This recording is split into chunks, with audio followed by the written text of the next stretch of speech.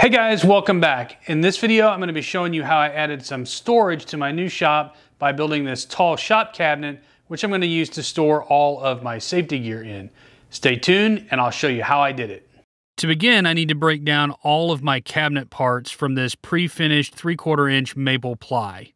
This stuff is fantastic for cabinets because, well, no sanding and finishing needed. My favorite way to break down plywood is to put it on this expandable work support with a piece of foam insulation providing a nice cutting surface. It allows me to cut with my track saw at a very comfortable height. So the first thing I did was cut a section off the end of the plywood panel that I don't need for this project, so I'm just going to save that for later. I marked out and cut a strip for each side of the cabinet, as well as a third strip that I'm going to use for the top, bottom, and the shelf. I then took my strips to the table saw and cut them to final width while at the same time removing the factory edge off of the plywood. I then used my new crosscut sled to cut the top and bottom of the cabinet as well as the shelf.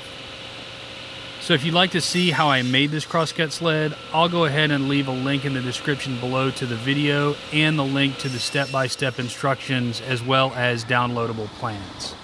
Also, I need to make one final cut on the shelf piece, which needs to be a 1/2 inch less deep to account for the back panel of the cabinet.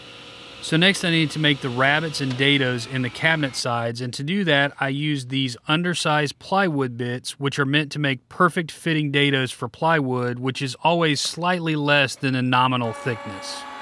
I went ahead and ran a test cut in a small piece of the scrap from my plywood, and as you can see, it fits nice and snug. Now that I've verified the fit, I begin by cutting my rabbets in the top of each of my cabinet sides. These will hold the top of the cabinet. I then moved my fence back and made dado cuts in each side, and that's going to house the shelf. And I repeated that again to make the dados for the bottom of the cabinet. I then swapped out bits from the undersized 3/4 inch bit to the undersized 1/2 inch bit in order to cut a rabbet down the back of each cabinet side, which is going to hold the back panel in place. There's something so nice about running your workpiece across a router bit one time and getting the right size cut without having to make a second pass for adjustments. And if you guys are interested in picking up this router bit set, I'll go ahead and leave a link in the description below. Now that I had all my parts cut and my joinery cut, I threw everything up on the bench and fit it all together. And since some of my joints were pretty snug, I went ahead and used a clamp to make sure everything went together nice and tight. I decided not to hassle with glue, but just screw everything together since this was a shop cabinet. It just saves me some time waiting for glue to dry. Now, if this cabinet was going inside my home, I would have sanded the ends of the top, bottom, and shelf so that they could be glued into the dados rather than screwed. I then began checking for square to make sure everything was, well, square. I then pre-drilled and countersunk holes in the sides of the cabinet and used black drywall screws to fasten the cabinet together. I really love the look of these screws against the maple plywood, and drywall screws have an aggressive thread that holds plywood together really well. Alright, then I set the back panel into place, and once again I pre-drilled and countersunk all my holes and then used more drywall screws to fasten it to the cabinet. And after that, I slid the top of the cabinet into place and fastened that to the cabinet as well. One final detail was to add the spacer underneath the bottom at the front of the cabinet, and I just screwed that in from the sides. Okay, now the carcass of the cabinet is complete, and you can start to see why I love this pre-finished plywood. It already looks so good. So next I turned my attention to the face frame, and I made it out of hard maple, which I flattened on the joiner, squared up an edge, and then ran it through the planer until I got it to 3/4 inch thick. Then I ripped it to rough width at the table saw and took it back to the planer to plane them down to final width. This left each strip clean and perfectly dimensioned. And at the miter saw, I cut each of the short frame parts to length, making sure they were identical. After a final check for length, I had all my frame parts ready to assemble. Now the way I like to make face frames is to lay the parts out exactly where I want them on the cabinet. And then I mark with a line where each joint will line up, and I also use letters to know which joints line up together. Now to assemble this, I busted out the old pocket hole jig. I think it's the perfect tool for making face frames because it's quick and easy. I then got all my frame parts aligned in clamps to drive all the pocket screws into place. This is where those marks I made on the frame are clutch. Once the screws were in, I could pop off the clamps and my face frame was ready to go. Now to attach the face frame, I just used wood glue. More specifically, I used Titebond Quick and Thick. It's great for this application because it stays in place when you brush it out and it doesn't cause a lot of drips like standard wood glue. It also dries quite a bit faster than standard wood glue, which means I don't have to have my cabinet in the clamps for very long. I just placed my face frame where I wanted it and began clamping it down. This is one task that does require a lot of clamps. Lots and lots and lots of clamps. Now while the glue dried on the cabinet, I began working on the door. Now for this cabinet, I'm making a frame and panel door that uses figured maple for the frame and pre-finished plywood for the panels. Now if you haven't seen my video on making frame and panel doors, I go into all the details of how to make one of these. I'll leave a link in the description below if you want to learn more.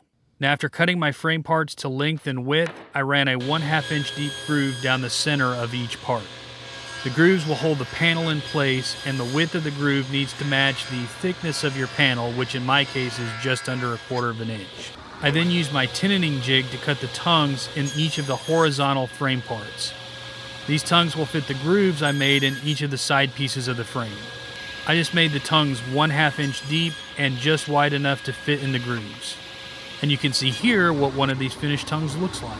I then put glue on the tongues and lined them up in the grooves in a similar way I did with the marks on the face frame, so everything lined up where I wanted it. Now, getting the panels in place without wrecking the alignment of the frame was by far the hardest part. But after I slid that top panel in place, I could see the light. I just added that last side and then checked everything for square before adding the clamps. I really love this look of the hard maple frame with the pre-finished maple plywood in the middle. It is so awesome. Now once the door was dried and out of the clamps, I eased the edges of each side with a block plane. Now this just adds a nicer feel to the door when it's opened and closed. And after sanding to 120 grit and then 180 grit, I applied an oil wax finish to the frame. This is a dead simple finish that I enjoy applying and then buffing with a rag until you get that buttery smooth feel and a bit of a luster. It's not super durable, so I don't recommend it for cabinets in a laundry room or a kitchen, but for shop furniture, this is just fine. I then began laying out for the hardware. In this case, I used Euro-style cup hinges. Again, I explained this process in my door making video, but I will say that you should follow the instructions that come with the hinges that you install because they will all have their own placement and depth requirements to install correctly. Now once I got the hinges installed on the door, I lined everything up and installed the cabinet side of the hinge on small blocks that I attached to the inside of the face frame. Now it was about this time that I realized I had made a mistake.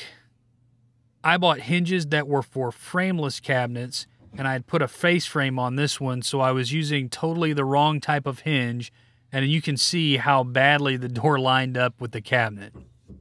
So, after a quick trip back to the store to get the right hinges, I got the door installed and adjusted correctly. I think this cabinet turned out great. It looks beautiful, and I love pre-finished plywood. Now that the cabinet construction was completed, I needed to install some hangers inside the top part and the bottom part of the cabinet. The first thing I did was added hooks for various style hearing protection. And then I added hooks to the bottom of the cabinet to hold my aprons. And the last thing I needed to do was install some magnetic catches so that this big door stayed closed. Then I could load all my gear into its new home. Everything has a place and everything in its place.